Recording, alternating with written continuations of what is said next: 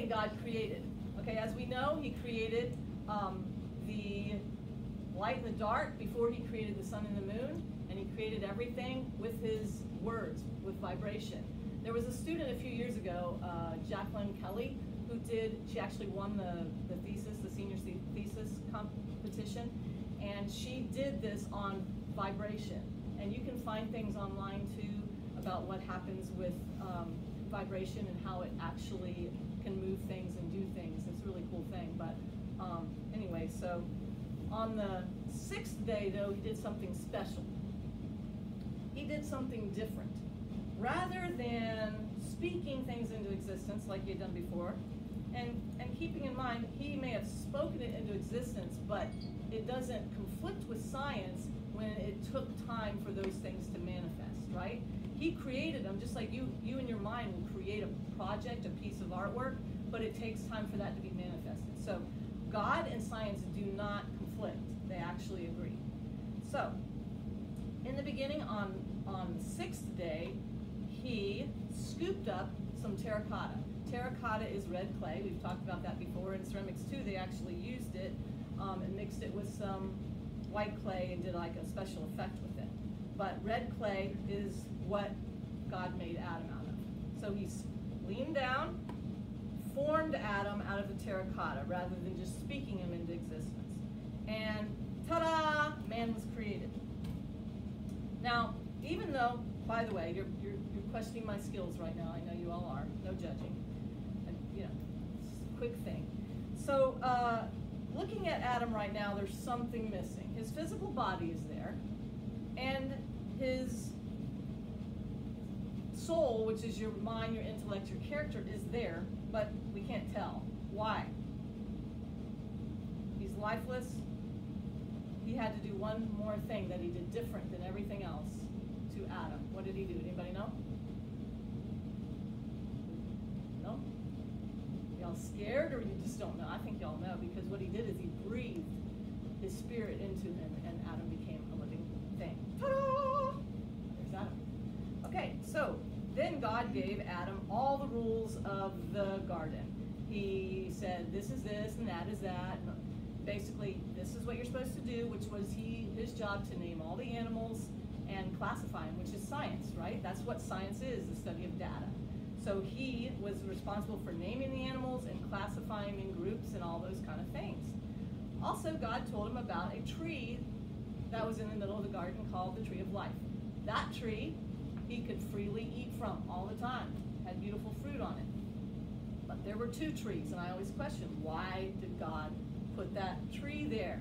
Because if he hadn't put it there, we would probably not be here right now. We would still be in the Garden of Eden. Naked, but that's a whole different story. Anyway, so he said, here's the second tree, you're not to eat of this fruit because it's the tree of the knowledge of good and evil, right? It's not the tree of good and evil. It's the tree of the knowledge of good and evil. Okay, there's a difference because good and evil was already there. Good and evil was already created because God called the light good. So good is the light, and the light is Jesus Christ. That's like a foreshadowing of what comes. But the knowledge of good and evil is what Adam did not have. Adam didn't know. He's in the Garden of Eden. All of his needs are met, he thinks, at this point. We'll talk about that in a minute. And so he didn't know anything about it. He just said, okay, God, gotcha. So Adam knew not supposed to eat of that tree. Okay, then Adam is out in the garden doing something, naming the animals, and he's pondering things, and he sees things, and he comes back to God, and he says, hey, God, I noticed something. Everywhere I see the animals, and they have someone like them, but for me, there is no one. Now, guys, I like to put a little... Sorry, Jim was doing his tech with me, so we'll change his attendance. Okay, thank you so much. So I always, okay, what was I saying? Oh, he says, God, out there, everybody has someone, but for me, there is no one.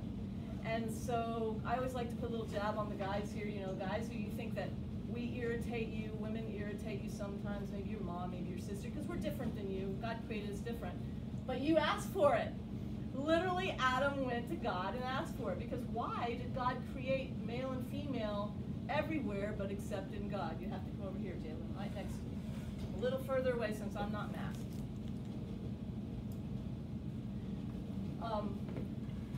So basically, Adam realized he needed somebody, but God could have created female and male at the same time, and he did not. So there's that question, because he did everything else a different way.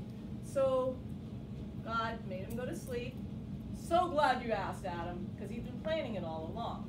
Because he said, it is not good for man to be alone. It is not. But here's the really cool part. So if it puts him into a deep sleep, now if you're squeamish, you should probably not watch this. Keeping in mind that I am not God, so mine's not going to be as awesome as God, because, you know, the first two people, I mean, they were pretty amazing, I'm sure. That's the hottest couple ever created. But for us right now, I'm dealing with play and a time schedule.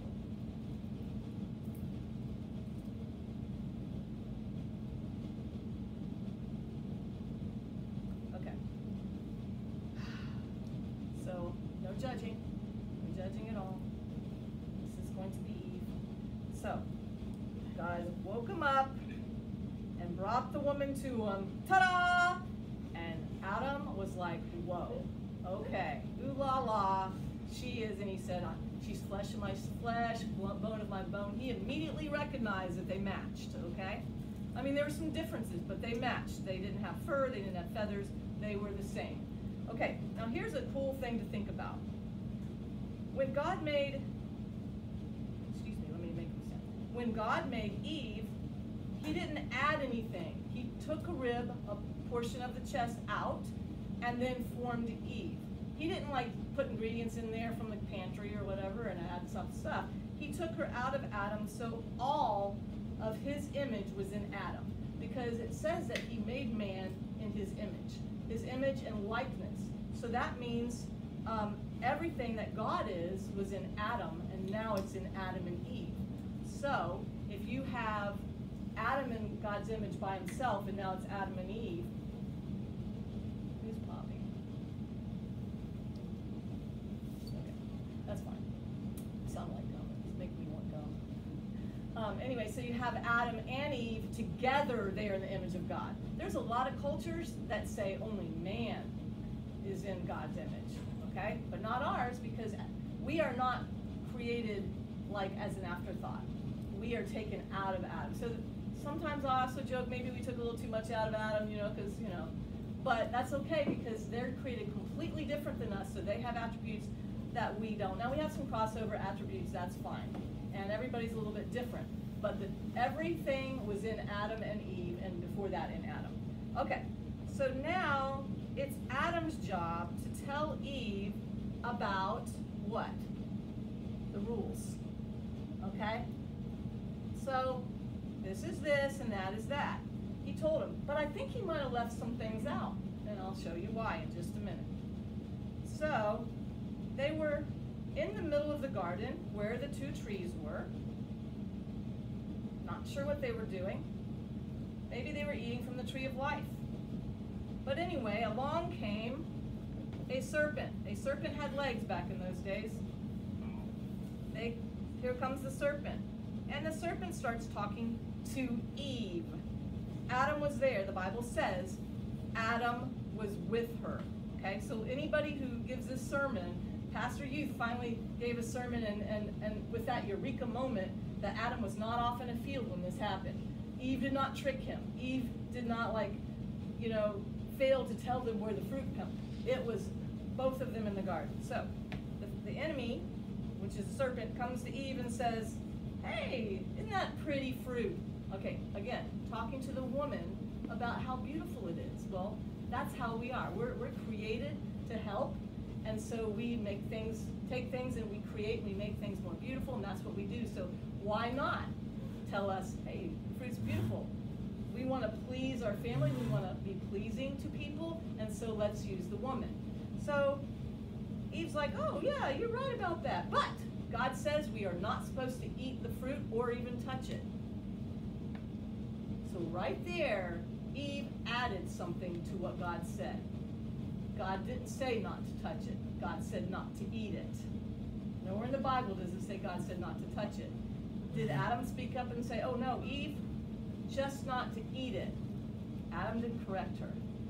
Adam just sat there. Nothing in the Bible says that Adam responded at all. So she says, you're right. So the enemy says, well, touch it and see. It's so beautiful. And so she did. She reached out and touched it. And the enemy says, well, what happened? Nothing. Why did nothing happen? Because God never said not to touch it. So she's like, you're right. So, okay. So she's starting to believe this little deceiving voice right here. So she decides, well, maybe if we can touch it and nothing happened, we can eat it. So she ate it. Guess what? Nothing happened. You want to know why? Because God told Adam not to eat it. So let's see what happens when Eve gives it to Adam. Now my question is, again, Adam has said nothing. But Adam finally says nothing. He still says nothing. So Eve gave it to him, and I think, this is just my opinion, I think, you know how guys are created very curious, and they like to blow things up to see what would happen. I mean, that's literally part of their demeanor, is they're risk takers, you know, these kind of things. They're the ones that they're strong as a gender. Not to say there's not strong women, there are strong women, but as a gender they're strong all around, and so they take risks and they venture outside maybe the security box that some of us will stay in. So he ate the fruit. I think he was just trying to see what would happen to Eve, and since nothing happened to her, he said, okay, so he ate the fruit. Then their eyes were opened. Then their eyes were opened, okay? Not before when Eve took the fruit, but when she gave it to him who was standing next to her. So when their eyes were opened, they went and they hid. Now I've told you a little bit about this in some other lectures, but they hid in the bushes and they made fig leaves for themselves to cover themselves. Okay, well, not a really good plan, but they were trying to camouflage, because the first thing we all want to do when we sin is to hide. And that's what they were doing. Because when their eyes were open, the new translation said they realized they were naked. Well, that doesn't work either, because there was no clothing. Nobody dressed with clothes in the Bible. There were feathers and fur, but some of them had, and scales, but some of them had nothing. They had smooth skin, so there was literally no reason for them to think, oh, Eve, we're not wearing any clothes. That's not what it meant. It meant we're exposed. We need to hide. And that is what that translation means. You go back to the original text and you realize it makes a lot more sense than what it means in the Bible. Maybe you haven't thought about that yet, because there were no shopping malls back then. Anyways, so they went. Of course, we know the next part of the story. God comes and he says, what? Where are you, Adam? He knew where Adam was, but he wanted to see if Adam knew where Adam was.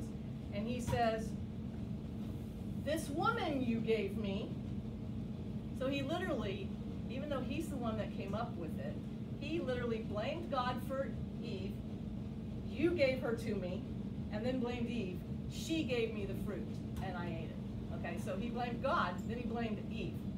Well, then, of course, Eve blames what? The serpent. The serpent deceived me, told me this and that. And so God cursed all three of them. God cursed the serpent with no legs. No more legs for the serpent. God cursed Adam and Eve. First, Eve with childbearing. Now, this doesn't necessarily mean childbirth, because childbirth is nothing compared to having a teenager who you love deeply and desperately, and they're now making their own choices, and they're sometimes making choices that hurt themselves and others. That is the most gut-wrenching part of being a mom and a dad. So mom, specifically, childbearing, like having them, making sure they survive growing up. And then, of course, Guy, he's now going to have to toll the fields, whatever, by the sweat of his brow. In other words, weeds are going to grow up. In the Garden of Eden, there were no weeds. Everything was where it was supposed to be. The whole thing was balanced. But now the world has fallen because of their choice. And so it's going to be harder. So people who earn, even though women also earn a living, it's not like it's just guys that go out in the field anymore. But the men are the ones that are literally trying to flourish with the success of their jobs, their business, whatever, and it's hard. Growing upstream, right now, everything's hard. People are losing their jobs, all those kind of things. So then they were thrown out of the garden into the miry pit. And that is where our story begins on the wheel. So, you might be a little splash though. Try not to, but. So I'm going to fake the fact that I'm taking miry pit clay out of there, but I've already got a lump of clay prepared. So what I'm going to show you is how to throw on a potter's wheel. This is a potter's wheel. This is the bat. This is the head of the potter's wheel, and this is the clay. This is where our story begins, because every single one of you born is born into a miry pit. Meaning, because of every baby born after Adam and Eve had the seed of sin in them because of them. So it's not your fault. Now, because you have the seed of sin in you, as a seed does, it grows a tree which bears fruit, and therefore it bears fruit of sin in your life. And that is why sometimes you make bad choices. Basically, the whole walk of Christian is to learn how to avoid those bad choices. All right, so that is called throwing. That is the whole thing. That's all it is. So now I'm going to go to the first stage, because lifting you out of the miry pit is the first thing.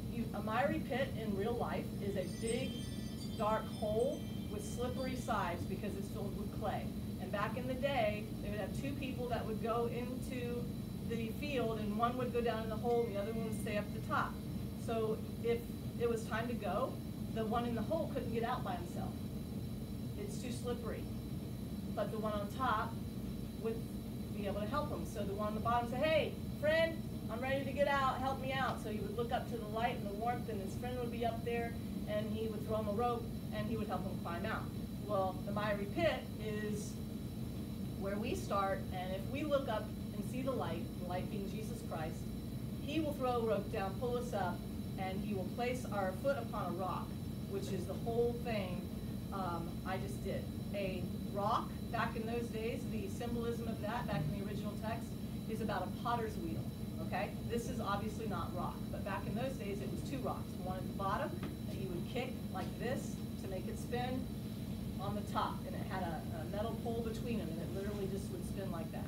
So, set my foot upon a rock, the rock being Jesus Christ. He's the one that's firm foundation, and he would establish our comings and goings. So the first thing God has to do when I am finally on his potter's wheel is to center me, because the center of the universe is God. Anything that's not centered in God is out of order, and it's not going to work right. It's going to be like a flat tire, bumpy road. If I try to throw a pot before I center this, one side's going to be too thick, the other side's going to be too thin. It might fall apart. Those of you who've thrown know what I'm talking about. So centering is the most important part of it. So I am going to secure myself in what I call a trinity. It's going to be a triangle. I've got elbow, hands, elbow, and every part of me is going to be together and working together. My hands aren't going to be separated so that the clay can decide which one it wants to listen to, this hand or this hand.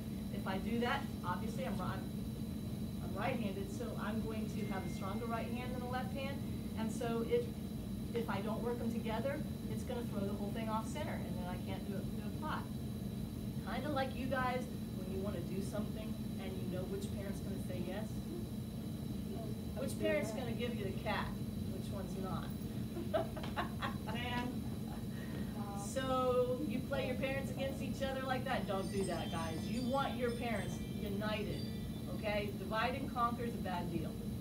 So I'm going to use my elbow and my hands together, and I'm going to press in until that clay does what I want it to do, okay? So I'm going to do it one more time just to make sure it's centered. You can see that it has stopped wiggling, jiggling, but I'm going to do it again just to make sure. Okay. Now, once it's centered, you can do all kinds of things with it. You can pull it up, you can push it down, and I usually do this to make sure it's actually centered.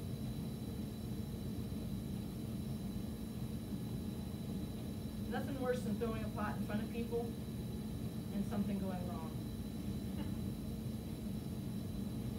few years ago, I did this at First Baptist, and I had 4 times to do it. And one time, it caused a little bit of an issue, but I was able to do it because you got the big old cameras that come down on you. It was awful.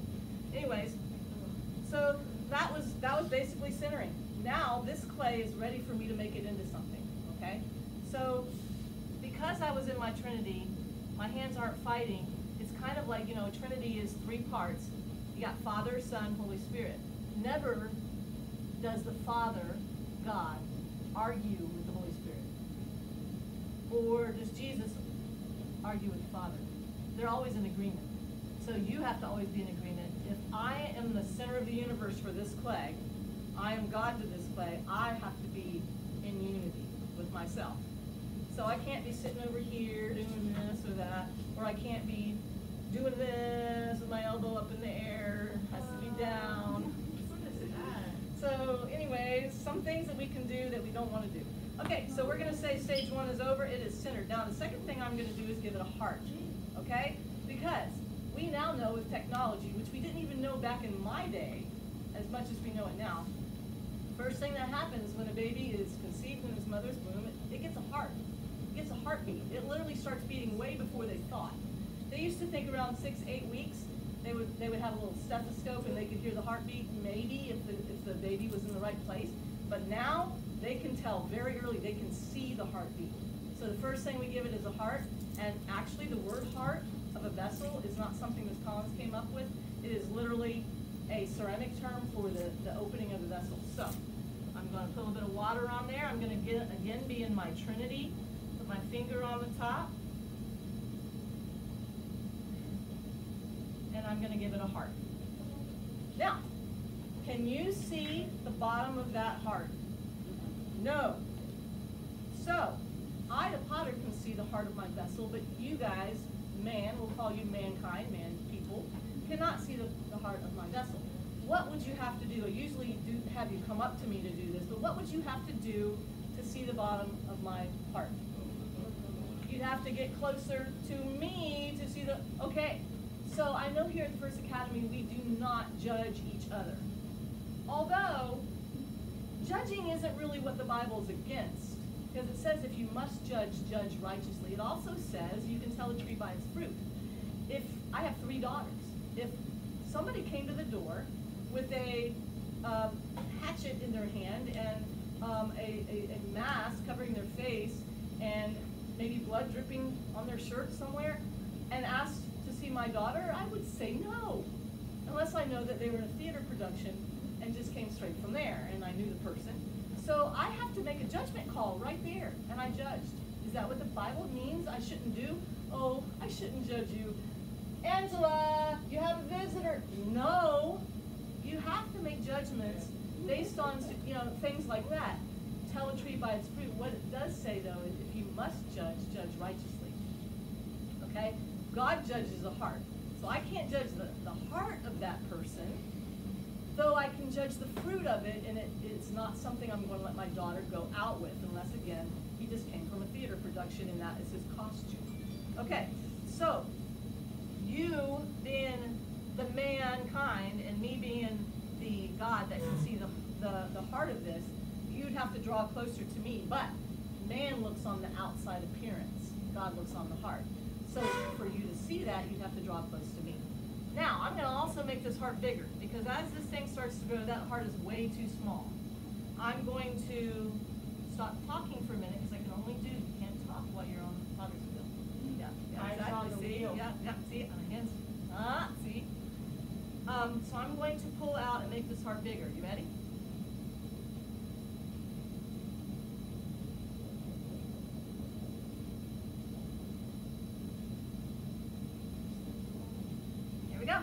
Now, you may be able to see a little bit more of it, but it's a little bit bigger. So I'm going to also make sure that the heart is very strong. This is now not just a heart. This is an opening of the vessel. This is the mouth. Y'all just saw that in the test. This is the mouth, and then you have, I don't have a neck, but I have a body. So, okay? Now, that was stage 2. We are now going to go to the lifting stage, which is only going to work if I centered it and opened it properly. I'm going to slow it down, and I'm going to be at total peace with this pot because it's not bumping and rolling in my hands. And I'm going to start lifting the sides. I'm going to take a little bit off the foot just to make sure that it's going to be centered. What's going to happen now is what we call pruning. Hopefully, yeah, there it goes. Pruning is what God does when something's not good for us. Kind of like when you're a 2-year-old and you want ice cream every day and your parents say no, it's not good for you. So God will also remove things from our lives that are causing distress and that are not good for us. So I'm going to do that a few times. Maybe not anymore. Maybe just the first throw, first lift. I'm also going to bridge the top, make sure this top stays nice and even.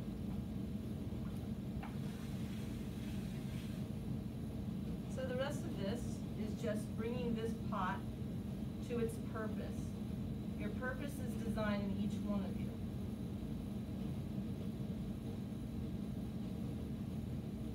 Now if we had a little longer time, I would make a big one for you. But since we have 40 minutes instead of 45 minutes, I had to use a teeny tiny little piece of clay. Because I don't want to run out of time. Does anybody know what time we get out of this? 5 minutes. 5 minutes? Oh, perfect. So I can keep lifting this until I'm ready. But here's what's going to happen. I will finish this verbally, and then I'll finish the pot so that in case the bell rings.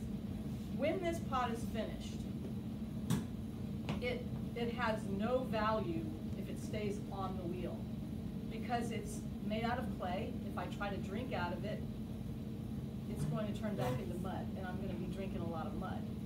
So it can't stand on its own. It's going to be too fragile if I let it dry out. We've talked about what happens with dry clay and wet clay and the difference in that. So I have to do something to it that's going to make it strong, and that is the fiery furnace, okay? 2,000 degrees or more, I'm going to heat up this clay until all the impurities are out of it. Everything that's inside of it that would cause it to be weak is going to be gone. Any organic material, leaves, twigs, bear poop, whatever's in there is going to be gone. Okay? But what's going to be left is lasting. As you saw in that video that you just did a while back, clay is lasting. So when they're doing archaeological digs, they find clay, but they don't find baskets. They don't find tapestries. They find clay because it lasts, because it's been through the fire. So the fire is also another analogy for what every single one of you've gone through. There's people in this room who've gone through some fires that I haven't gone through. There's people in this room that haven't gone through a fire yet. A fire could be something like you cheated and you got caught on an exam. That's your own personal fire. Or maybe your parents are divorcing or divorced. Or maybe you lost a loved one. Right now, in the middle of this COVID debacle, I don't know what else to call it, the mental health is just not even as bad. It's worse than it was for high schoolers even before. So you guys are experiencing things that are illuminated even bigger because of the separation and isolation from everything, and the fact that you have to all wear these masks. So don't judge a person by the way they act or look until you know their heart, because they may be going through something that you don't know. I try to do that with my students before. I knew Jalen before he was in my class this year. He was a little bit obnoxious. He'd come in my room all the time, and who were you visiting? Yeah, that one class. Yeah. He'd come in and visit this one class, and I'd have to give him a visitor pass, and he'd stay too long, and blah, blah, blah. But he was happy, and he was always positive, so I knew he was a good person, but, I didn't know him. Now he's in my class, and I have learned a lot, and you guys too, I've learned a lot more about you, and I can sometimes sense when something is not quite right, and maybe you can talk to me about it sometimes. I do have students that come and talk to me about it. Maybe I'll just pray for you. But whatever it is, you going through a fire is going to make you stronger. You just have to survive the fire. When you come out, then you're going to be a piece of bisque. Remember when we talked about the stages of clay? You got a piece of bisque just like this, but even this is not going to hold water because it's porous. So what do we do to it to make it seal up? We glaze it. So glaze, he puts this glaze on top of us and seals us, makes us ready, and then we can become something that he has already destined us to become. So that is pretty much what I'm teaching you on this potter's wheel. So if anybody is